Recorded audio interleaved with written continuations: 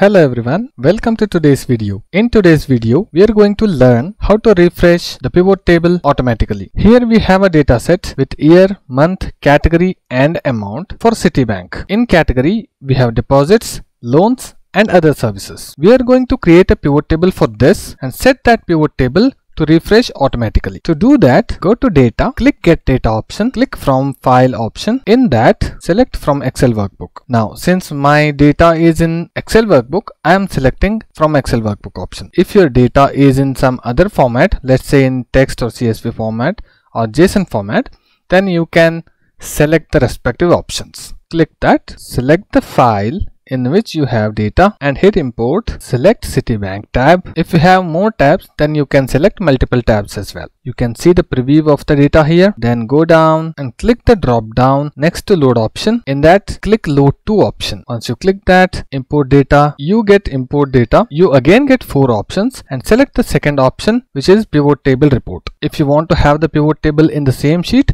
you can select existing worksheet option. If not, select new worksheet option. I am selecting new worksheet option.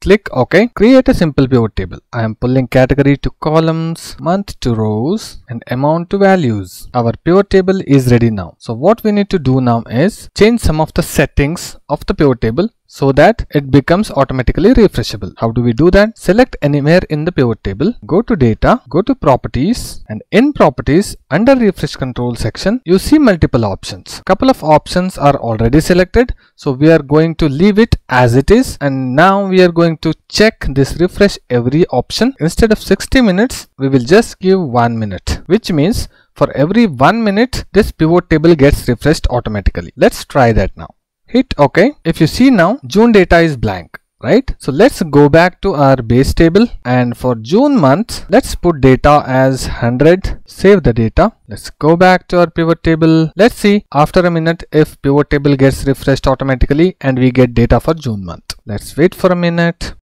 You can now see the data for June month got refreshed automatically. Now let's see the second option that we can choose for automatic refresh of the pivot table. For that, select anywhere in the pivot table again. Go back to data, properties. Let's remove the option that we selected last time. Now let's select refresh data when opening the file option. If you select this option, what happens is whenever you open a file in which you have pivot tables, the pivot table automatically gets refreshed with opening of the file. Hit OK. We do not have any data for July month, right? So let's cross check by going back to our base table. Let's type in 200 as the number. Let's save the file and close the file.